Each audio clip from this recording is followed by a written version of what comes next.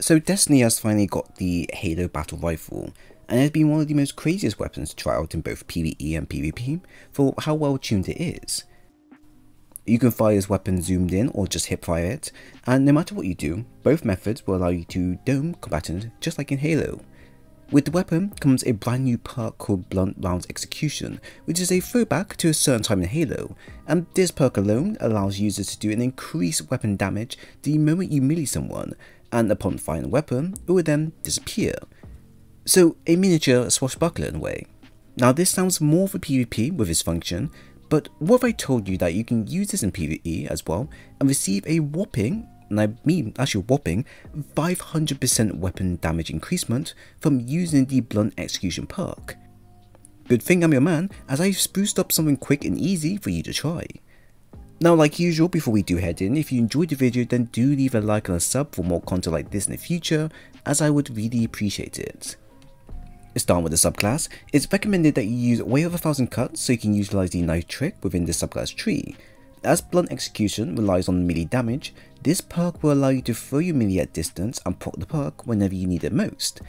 However, expanding on this, we can make the melee be available 24/7 with the right environment. The Playing with Fire perk will allow you to quickly recharge your melee every time you destroy a combatant who is burning, which will also trigger the Burning Edge perk that will then grant us dodge ability once a combatant is burning as well.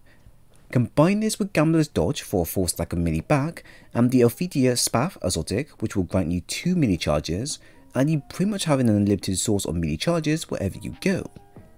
This simple setup will allow you to maintain a high rotation of melee energy so you can always have melee charges when you need them most, and have the Blunt Execution perk always active on demand, as the perk will disappear the moment you shoot it, so you have a limited time frame.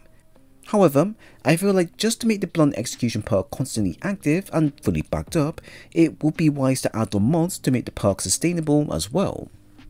Mods such as Reaper Well Maker will allow you to spawn a Void Well upon activating your dodge ability, which will help with regenerating some energy back. Bountiful Well will allow us to spawn 2 wells instead of 1. Melee Well Maker will allow us to produce wells via charged melee hits. Radiant Light will give us a plus 20 in strength stat, which is important for regenerating at a much faster rate, and Element of Armaments allows our weapons to produce wells in a mean run if we decide we want more wells on demand. From here, you'll then want a high melee and mobility stat, as these two will play a major role in sustaining the 1-2 combo you'll have in mind. A 60 to 70 for mobility and 80 to 100 for strength is the ideal area that you'll want to aim for, so you can make the best of the passive stats and their effects on the build. This is everything that you'll honestly need to make the build work in your favour, and all the other mods and weapons will be down to you, but of course having the BXR with Blunt Execution is your main priority. Specifically, you'll be able to actively activate the perk constantly and gain that 500% weapon increasement per burst you do. Now although the perk will only activate once after a burst, to which you then have to refresh it again, you can reactivate it a number of times with the following build, as your melee will always be available.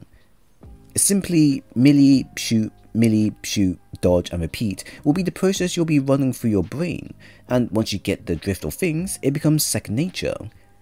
This is very useful when applied in extremely crowded areas with a mixed battle of combatants, as you want to focus on the toughest first before anything else. This setup will allow you to achieve that tenfold and still come out on top with a full stack of ability energy to boot. Now I don't know about you, but the fact that we can abuse this in PvE over and over again tells me that it has some usage in certain environments, and can free up room for when you need a special weapon to fill in the ditch for raw utter power. So if you enjoyed the video then please leave a like and a sub, and also follow me on Twitter to keep up to date with Destiny content if you do that type of stuff, link is always down below. But once again, thanks for stopping by, I'll see you guys in the next one.